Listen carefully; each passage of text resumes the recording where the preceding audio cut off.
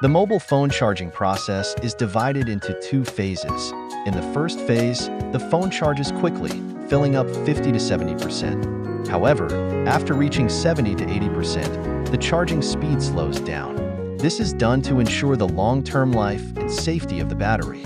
Charging completes slowly towards the end to prevent excess heat generation and to maintain battery durability.